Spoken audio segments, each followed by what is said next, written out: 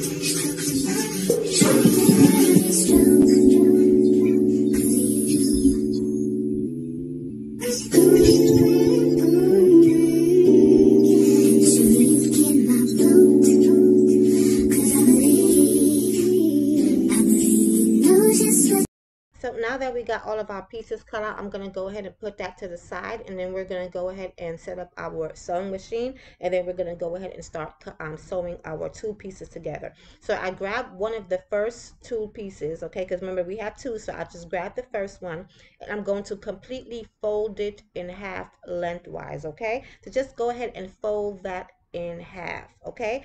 Basically, we're just going to make like a pocket or a casing for our elastic, because after we finish sewing, we have to run elastic through our anklet. So I just went ahead and completely folded it in half all the way around. I'm going to try to put it up close so you guys can see it. And then I'm going to sew down about less than an inch, like I want to say 0.5. So basically, if you take your tape measure and you count 5 of those little dashes, so that would be 0.5. So I'm going to just go ahead and sew down about 0.5 where that fifth dash is. I'm going to go ahead and sew down right there. And I'm going to go sew all the way across the tulle while it's folded in half. And you don't need any pins. As long as you, while you're sewing, just make sure that you keep the tulle folded, okay? You just keep on aligning it and keep it folded together while you're sewing down. So of course, like always, when you first start sewing, you want to go ahead and back stitch first, and then go ahead and straight stitch, okay? You back stitch to keep your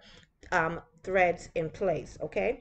So go ahead and back stitch, and then go ahead and straight stitch all the way down. And as you can see, while I'm sewing, I'm just going to go ahead and folding, making sure that the tulle stays folded, okay? And I'm going to show you guys after I finish sewing straight down how it looks, how the casing looks that we just sewed into the tulle. But yeah, but I'm just going to go ahead and, as I'm sewing, you take your time with every couple of stitches. Go ahead and make sure that the tulle stays folded, okay? So I'm going to go ahead and finish, and then I'm going to come back and show you guys how it looks at the end. But this is pretty quick. Once you do it once or twice, so you'll get the hang of it, you can, like, literally you can make a bunch of these in no time. It's a very quick process, very easy, and it adds an extra wow to your outfit. If you're making children's outfit for your child, or whether you're making it to sell, this adds an extra wowness to the outfit. It just makes it just takes the outfit over the edge. So definitely, if you are considering making my feather dresses to sell, definitely match it with ruffle anklets and a hair bow. Okay, and it don't cost much to make this. The two roll at Walmart for 25 yards is about $2, and about no more than about $2.50. And then, like I said, each of the rolls of satin ribbon was about $10, and it came with a set of 50 yards. So you can make several. If you're only using 6 yards altogether to make both anklets, you can make several anklets with 50 yards. So I'm going to go ahead and finish sewing this down and come back and show you guys, and then we can go ahead and start sewing on our ribbon.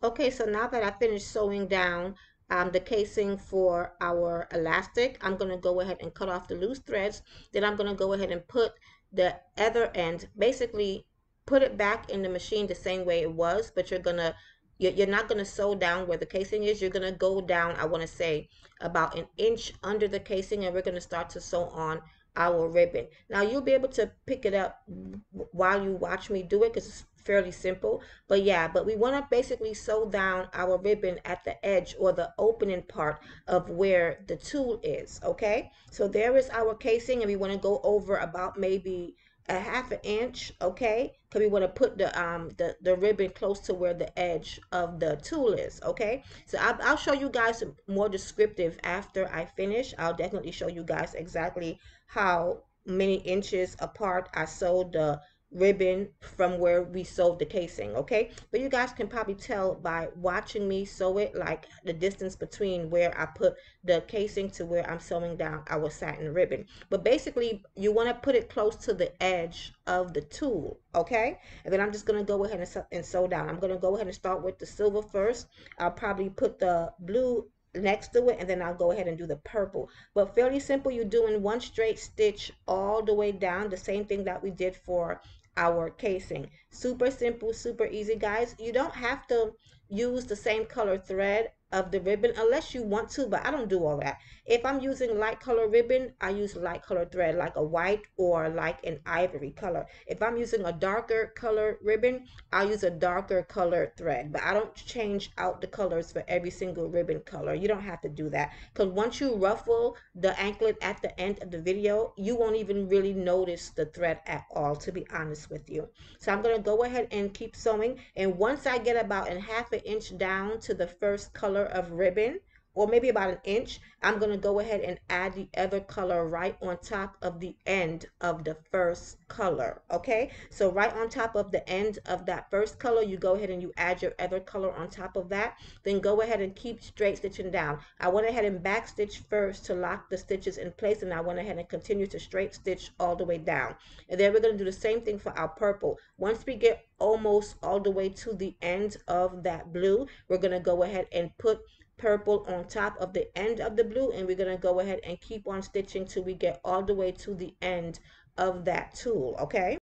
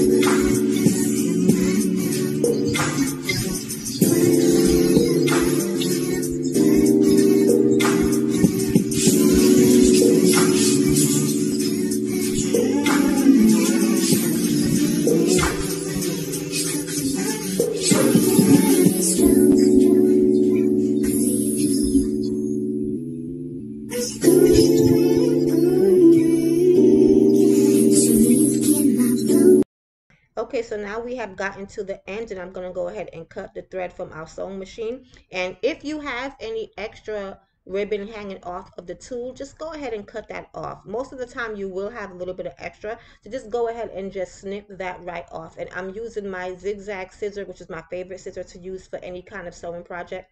And if you're using a straight scissor, you will need to use a lighter and burn the end of that ribbon, okay? Because ribbon frays or it unravels easily. So with me using a zigzag scissor to cut the ends of them, it's not going to unravel. But if you're using a straight scissor, go ahead and take a lighter and just gently run it across the edge of the ribbon so you can lock the ribbon into place so it won't shred. Now we're going to go to the top part of our casing, okay? Now you guys can see how far down I began to sew on the ribbon from where the casing is, okay? And here's the back of it. You see, very, very simple. Basically, I put the ribbon down close to the edge of the tulle, okay? And I want to say that I went down about, so our casing is less than an inch because it's 0.5, okay? And then underneath the casing that we made, I went down about 1 inch.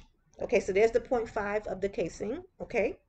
And then underneath the casing, underneath the casing stitch that we did, I went down about 1 inch and began to sew the ribbon 1 inch underneath that casing. If this helps you guys, if you're confused about exactly where to sew your ribbon, okay? But it's super simple, super easy. So now I'm going to go ahead and go over to the other side of our anklet. I'm just showing you guys how it looks. And now we're going to go ahead and run our ribbon, our elastic through to really make this anklet an anklet, okay? So I'm using a very thin elastic, and it's a soft elastic as well. The measurement of the elastic is 1/4, okay? And this is called knit elastic, okay? So it's softer than your regular elastic. It has like a more knit or fabric feel to it. And I love using this to make the anklets. I don't remember exactly where I had bought this from, but I'm going to try to figure it out, and then I will leave the link down below in the description box. So I'm going to go ahead and measure a piece of elastic about 7.5 inches, okay? And this is a very universal size if you're making this anklet for a newborn all the way up to about, like I said, a 5-year-old. You want to do about 7.5 inches of elastic. If you're doing it for a size above a 5-year-old, or a size above a size 5, I'm sorry, then you want to cut it about 8.5, okay? Probably about closer to 9 if you're making it for an adult. So I'm going to go ahead and take a safety pin, and that's what we're going to use to run our elastic through our casing, okay? So I'm going to go ahead and just pin the pin through the one part of the elastic, and then we're going to go ahead and we're going to push that through one side of the casing that we made on our anklet. This is what's going to give the ruffle effect. And basically this is how you're going to put the anklet on as well, by putting it on through the elastic, okay? So I'm going to go ahead and start running it through, and you don't want to run it through all the way. You want to make sure that a little bit of the elastic is sticking out at the end, because we're going to go ahead and put a pin right there to stop it from coming through all the way, okay? Because we're basically going to gather the elastic through the casing, if that makes sense, okay? So I'm going to go ahead and take me a clothing pin and just go ahead and stick that in to that side. And then we're going to go back to where our safety pin is, and we're going to go ahead and start to gather. Basically, all you're doing is you're pulling the safety pin with the elastic on it through all of the casing.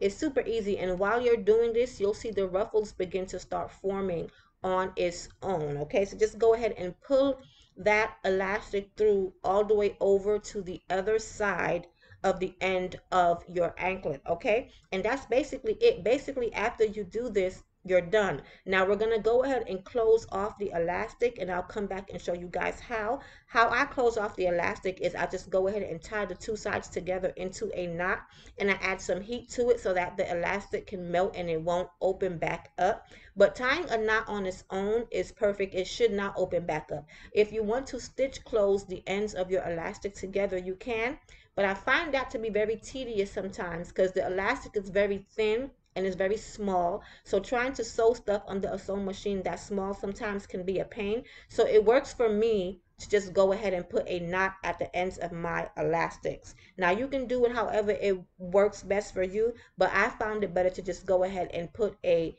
knot at the end of your elastic to go ahead and seal the elastic together, okay? So I'm just going to go ahead and finish running this through. I'm sorry if my camera loses focus, guys, bear with me. So yes, now that I've gotten to the end, I'm going to go ahead and pull that through just like that. So you want to pull through both ends of your elastic. So our other elastic is already out because we put the pin.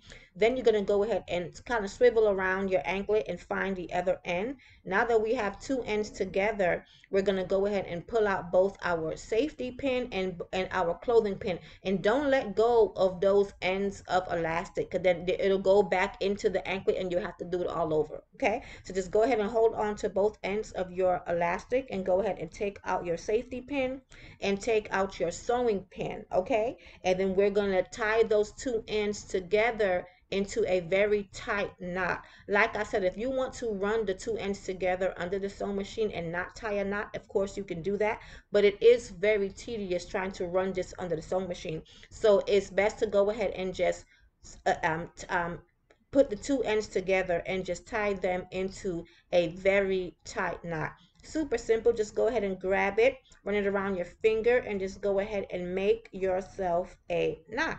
Super duper simple, guys. I'm trying to do as close as possible so you guys can catch this, but it's super simple. And put your knot and go ahead and stretch it to make sure that the knot I'm sorry, make sure that your knot is super duper tight, okay, that it's not going to undo. And once you get it tight, you'll be fine. It's not going to open up. It should not open up. If it does, then that's weird. But I've never had an anklet open up, or a customer never said the anklet came apart. That once you put that tight knot in there, it ain't going nowhere, okay? I went ahead and cut down a little bit on the end of the knot tail. Then I'm going to go ahead and just add a little bit of heat to that, because the elastic, of course, is made with some plastic fibers to make it stretchy. Of course, we know that.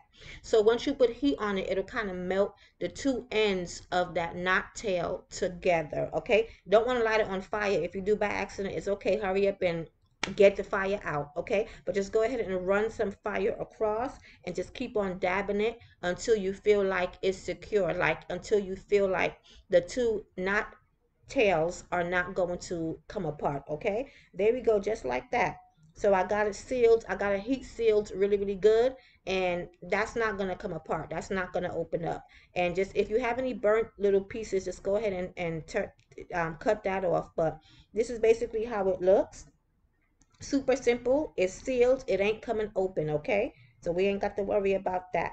And then after doing that, we're going to go ahead and we're going to hide our knot within the tool of our casing, okay? So just go ahead and stretch around your anklet and go ahead and pull the tool casing over that knot, okay? And once you gather up the ruffles and kind of, because you do need to go ahead and make sure that the ruffles are even throughout the entire anklet. So you're going to go ahead and kind of play with it and even out those ruffles. Just kind of stretch it on all the way around till you get back to the other side, okay? And then also you're going to also hide your closure. So that part that was sticking up right there by the purple and the silver with the zigzag, that's our closure. But once you go ahead and maneuver your ruffles, you'll go ahead and be able to hide that closure underneath, okay? So you don't have to do any more sewing at this point. Just go ahead and play with your ruffles, maneuver them, get them to look really, really good, stretch them, make them evenly around the entire anklet, okay? So I'm just gonna go ahead and do that and play with it, and that's basically it, guys. That's it. We just made our anklet. Now, the way I sell my anklets with the outfit, I don't sell it with the socks because I feel like the customers can choose whatever color socks they want to choose the child to wear with the anklet. So some people attach the ruffles to the socks. I don't make them like that. I just do the anklets because it's easier this way, and then they can match their own pair of socks with the anklets. But this is how it looks underneath the bottom of it as well. Very cute. I'm just going to go ahead and play with this some more. Very cute, stretchy, comfortable enough where it's not going to be tight around the child's leg, okay? That's why you want to go ahead and use cut the elastic at 7.5. But yeah, this is how it came out. So if you guys love this video, if you enjoyed it, if you've learned, definitely give me a thumbs up and shoot me a comment. If you have any further questions, definitely I'll leave my email so you can reach out to me. But this is how they came out. Super simple, super easy to make, and very, very cute. And they go perfect with that frozen dress that I made. So yeah, you guys, thank you so much for watching. If you made it all the way to the end, and like always, God bless.